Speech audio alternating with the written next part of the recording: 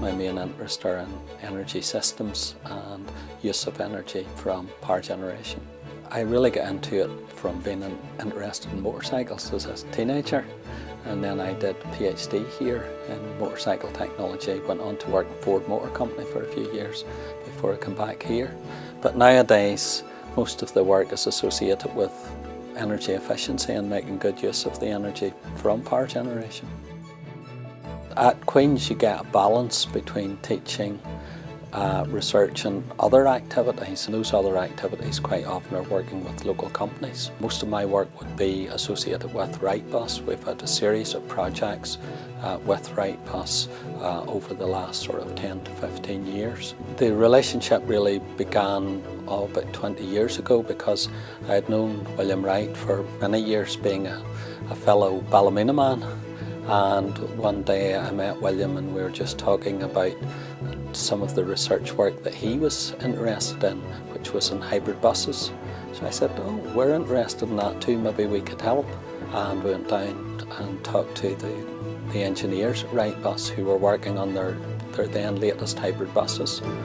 And I said that we could help by modelling some of that so that they could better understand how they were operating. So initially I developed some fairly simple models demonstrating that we could calculate fuel economy and performance of various systems. What then came out of that was we developed about 2 or 3 research projects with PhD students to put a lot more intensive effort into the modelling process. In New Bus for London, one of the key aspects was putting together the technical side of the tender process. In other words, how good a fuel economy could a bus deliver. The idea was that we used the modelling system, the computer model, to look at the specification of all the different components, modelled all of that and tried to give the best match to optimise the fuel economy. The result that came out of that then was that Wrightbus was able to put in a very good technical specification, which was part of the process of winning the tender. A large percentage of the marking scheme for awarding of the tender was on technical specification of the system. Wrightbus won an order for 230 million worth of new London buses, so 600 vehicles over the next sort of 3 to 4 years, giving lots of jobs in Ballymena.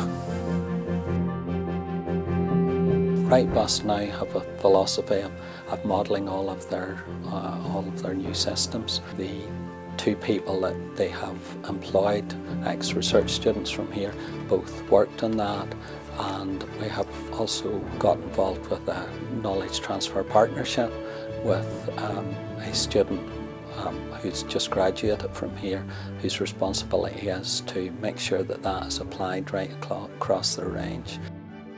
The collaborative relationship that we've had over the last few years with Queen's University in particular on the automotive research side has actually proved to have paid real dividends in terms of the commercial exploitation of those technologies. In other words, the research and development has actually given the manufacturer, in this case, a competitive edge in the marketplace.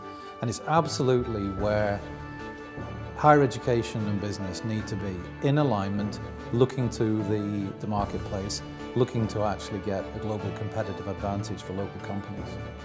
I'm very excited about what's ahead.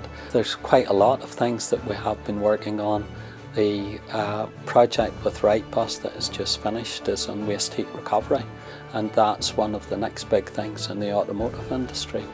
So with that plus hybrid technology, there's the opportunity to give a 100 miles per gallon car in probably the next 10 years. My job within the Clean Energy Research Cluster is to try and push forward the new technologies for clean energy, and I think those are the new exciting things for the future, and I think I see a big revolution in that over the next 10 to 20 years.